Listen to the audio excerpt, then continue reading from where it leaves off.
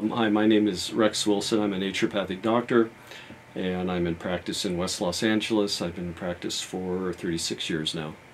I have a general practice. I treat just about any condition, and I do a lot of work with nutrition, herbs, and homeopathy.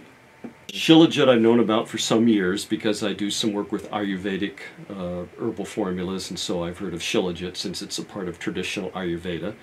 And I've tried some Shilajit products over the years. I haven't been terribly satisfied with the results I felt from the previous products, but they were not in the form of the current one that I'm using, the Natural Shilajit. And I notice a far stronger effect from the Natural Shilajit. So I'm quite impressed with it. But yeah, Shilajit itself I've been familiar with for some time. Well, in my own case, I've only been using it for about 3 or 4 weeks now, but I'm noticing more endurance and stamina and energy, I think, from using it. I noticed that pretty quickly when I started.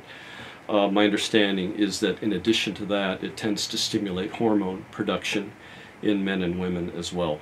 So I would consider it a general tonic for the adrenals and for general hormone support, probably for mental function too. But so far I'm very impressed with the results from it.